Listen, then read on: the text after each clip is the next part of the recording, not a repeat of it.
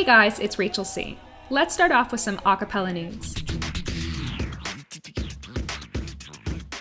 Last week was Denmark's Aarhus Music Festival. This festival celebrated a cappella on a global scale.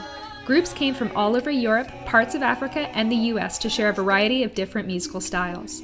There were groups who performed more traditional and cultural vocal music, as well as those who broke the barrier with vocal electronic performances.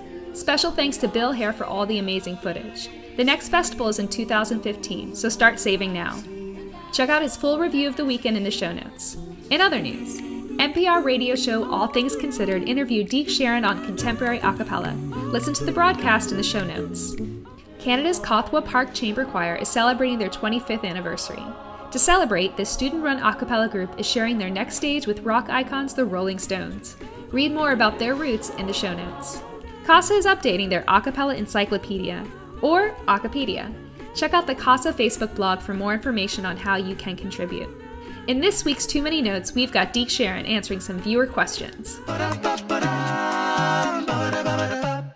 Welcome to Too Many Notes. This edition will be devoted to viewer mail. Alright, our first letter is from Los Angeles, and it asks, Dear Too Many Notes, does increased exposure to auto-tune improve intonation overall? Let me dumb that down a bit for you. Does modern robotic pop music mean that people are singing in tune more often? Answer, no way. Actually, I think it's making singers lazier because they're spending less time in rehearsal and more time recording themselves and then making it seem like they spent more time in rehearsal. So no, it's not in better tune, it's actually in more precise, well-tempered, slightly out of tune. Go ask a barbershopper. They'll explain it to you. Alright, time for our next question. How do you deal with a not-so-great singer that thinks they're all that, and they're bringing the group down? How do you deal with them without destroying them? My answer? Destroy them. Little by little by little by... Destroy them as much as necessary to bring their ego down to a manageable place where you can let them know they're not that great and then help them start working towards being great. Entitlement does nobody any favors. Great takes time, it takes energy, it takes hard work. When ego exceeds talent and preparation, you got a problem. You got to bring the ego down. There's just no way around it. And ultimately, long term, you're doing that person a big favor. And if they can't handle it, they don't belong in the group. Alright, here's a great question. How do you make sure a group is excellent on stage and recorded?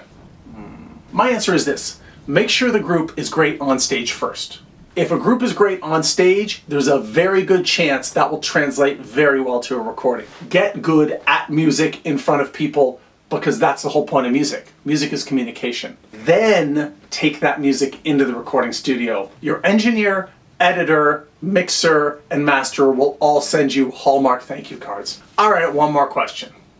Dear Too Many Notes, why don't you just use instruments instead of imitating them? Dear viewer, why does anybody bother sounding like an instrument with their voice? Simple. Because then your hands are free. Look, you only need one hand to grasp the microphone, and the other hand you can make trumpet motions, or guitar motions, or if you have something in your hair you can pick it out, or if you have an itch you can scratch it. Yeah, that's right.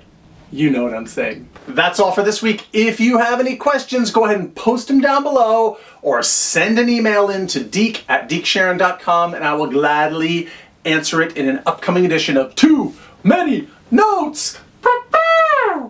To end this week's show, we've got a featured video from the UK's The Boxettes, Puppet on a String.